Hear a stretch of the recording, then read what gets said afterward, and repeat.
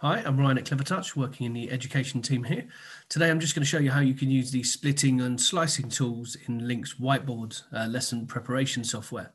If you want to have some more tips on the Lynx Whiteboard preparation software, please do feel free to go to our YouTube channel, just search for Clevertouch onto YouTube, or have a look at our home learning section via clevertouch.com. Lynx Whiteboard is the free lesson desktop preparation software. It works on any device that you may have in school. So please feel free to download and have a play with there. So what we're going to do today, as I say, is have a look at the slicing tools that we have on here and the splitting tools and the variety of tools that you might find in this little space here. So initially, when you come into your Lynx whiteboarding software, we're going to be looking at the eraser icon, which is just on the pen tool, which is just on the bottom tray there.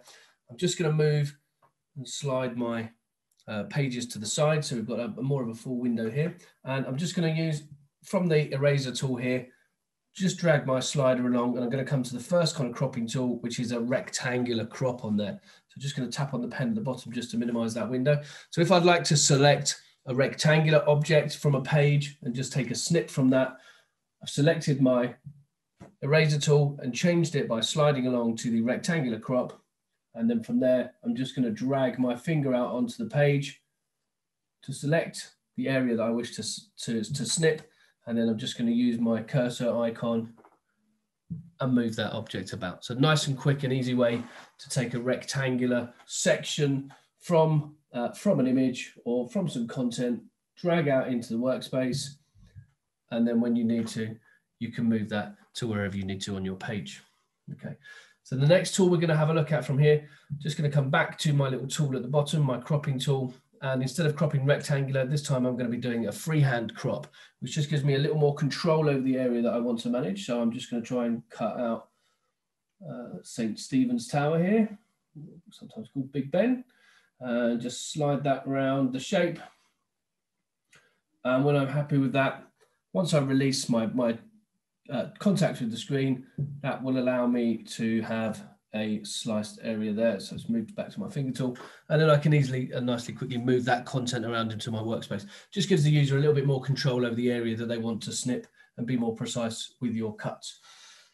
So just moving on to the next page, and the next tool that we have from our little slider here after the cropping rectangular and freehand is going to be my slice tool. And this will allow you, as you can see from the pizza cutter icon down at the bottom now, this will allow me just to slice an object in half. So if I wanted to, I just drag my finger down the middle of the page. You can see a slight crack comes into the image, and then I can just move that image away from there. And obviously, if I come back to the tool and highlight the tool, then I can just divide my images up into different sections if I need to. Okay, so that's the slicing tool that we have on here. The next tool we have on our next page, I slide my slider along, is going to be my split tool. So a really useful tool, particularly if you're looking at something like equivalent fractions or fractions in class. So this slicing tool, the splitting tool will work on rectangles, squares, and circles.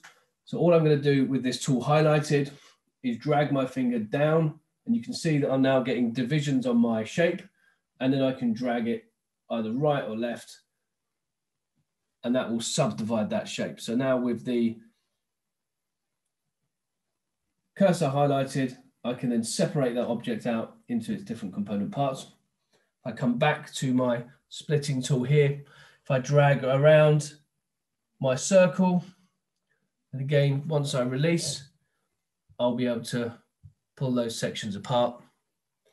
And again, with the square, I can drag down the page and across in order to create my little divisions.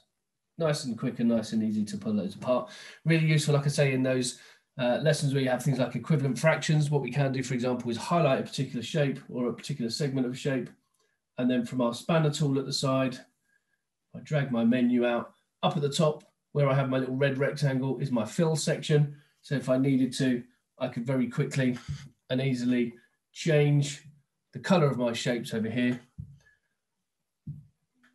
You can see very quickly I've got a nice question for my children in terms of what fraction of the circle is green, what fraction of the circle is red, etc., etc. So nice, quick, easy way to use the splitting and slicing tools in the Clevertouch whiteboard software, splitting, slicing, and cropping.